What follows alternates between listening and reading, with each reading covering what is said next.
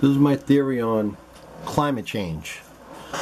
If we take the matter that's in our clouds and we run it through a filtration system, I've actually designed 3 different filtration systems. I call them cloud cleaners.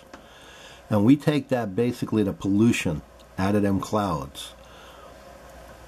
We take the what I call a blanket off our planet. And taking that blanket off the planet, it's going to allow the climate to go back to the way it should be. Because we added all the pollution into the atmosphere, it's creating, like I said, that blanket.